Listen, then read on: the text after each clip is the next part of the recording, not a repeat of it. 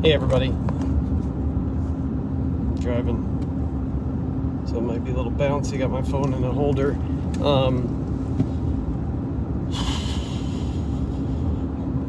I've get requests just so often from friends who want me to go live more often, and the truth is I look like this most of the time because I like to work. We have a farm and a lot of property, and I love driving equipment, and I know I've gone live on some of my tractors in the past, but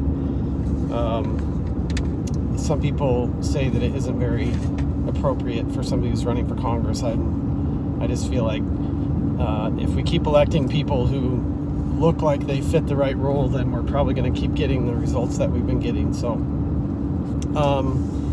I saw a video just a few minutes ago of a church, if you want to call it that, in Texas that was the entire church was reciting this statement in terms of, it was all about inclusivity of you know what.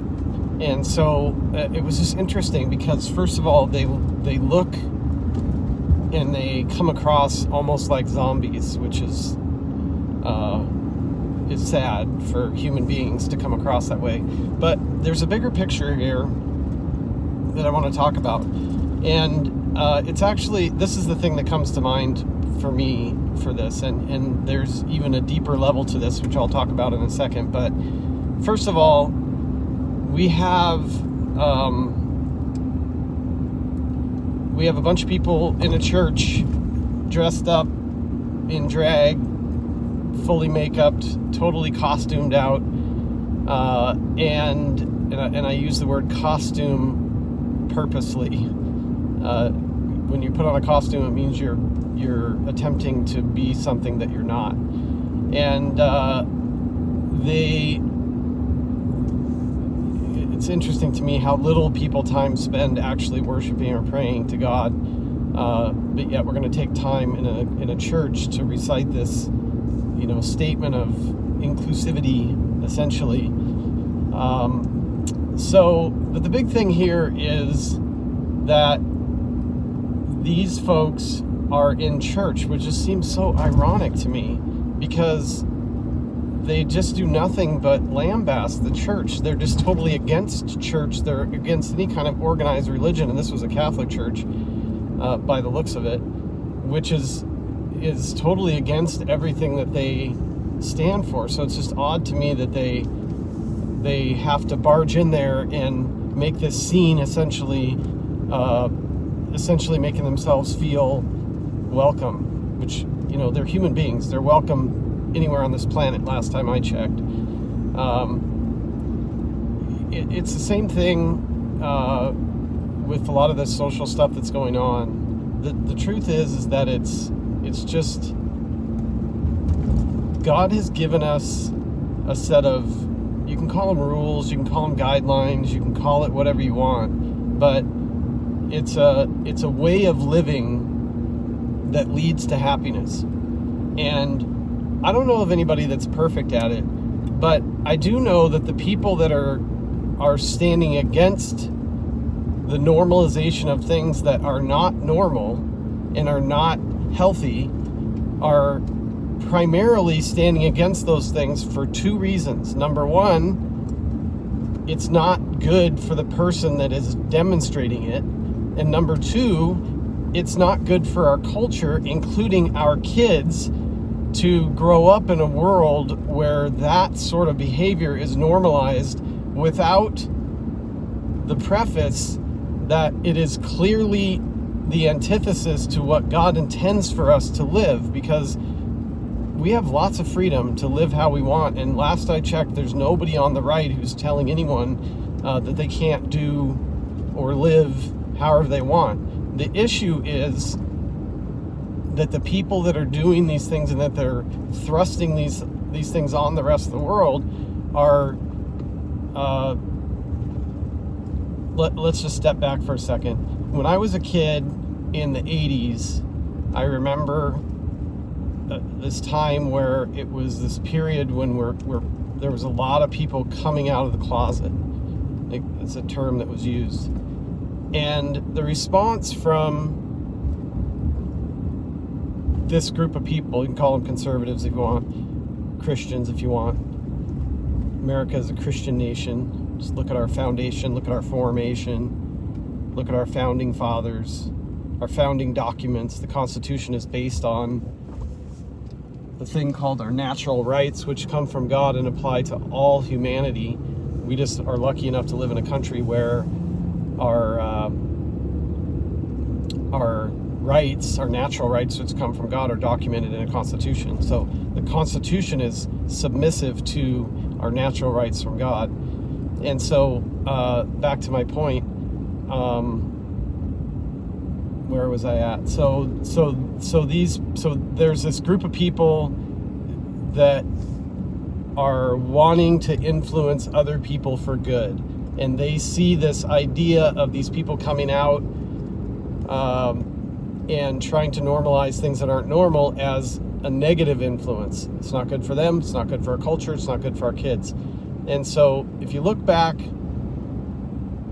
over 4 decades now, 4 or 5 decades ago, when this, I guess in our era, I guess so to speak, it's not like this these types of lifestyle, alternate lifestyles were not happening in any other time in history. Read Ecclesiastes, it's just this spinning wheel. So our expression of the coming out phase was in the 70s and 80s, I guess. And maybe that's just when I experienced it, because I was born in '69, and so that was kind of my teen years or whatever. So what did they ask? What did the people who were coming out of the closet ask? What was their request at the time? Essentially, it was, please accept us. Please let us do what we want to do. And what was everyone's response for the most part? I mean, there's always extremes, but generally people are like, okay, well, do whatever you want. We don't think it's probably the best for you, but we're not going to condemn you for it. It's not illegal, you know. Okay. So fast forward 4 decades, 5 decades, and now what are they saying? Well, it's no longer a request for acceptance, it's now a demand for endorsement. So now they're demanding that we fund, support, promote, allow, and that crosses the line for a lot of people. And so the reaction is going to be very different. I would probably have never, we didn't have live back then, we didn't have the internet back then, but I probably never would have gone on a live video and talked about this publicly, because they're just asking for acceptance. Now, if we were really smart and we were looking at history, we probably would have seen where this was going, and we probably should have, honestly. Maybe some people did.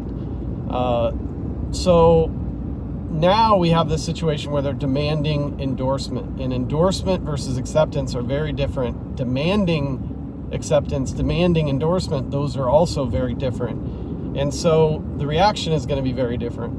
And so we live in this situation where that's kind of what we're faced with.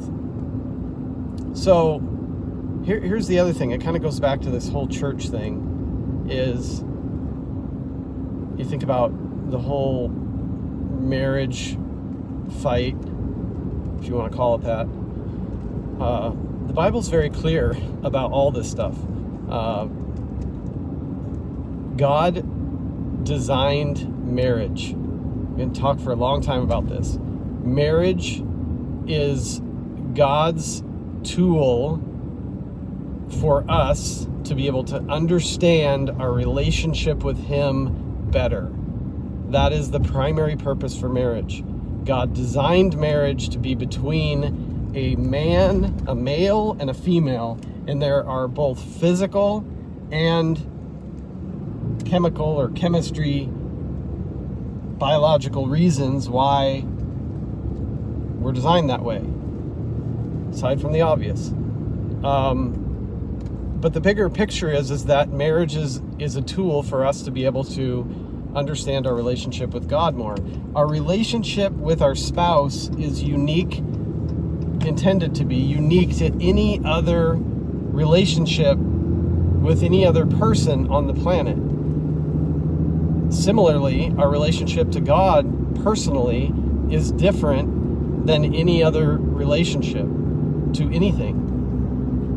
Human, spiritual, anything. Our relationship to God is very unique. It's one. And God wants us to be one. God wants us to be unified. In a similar way,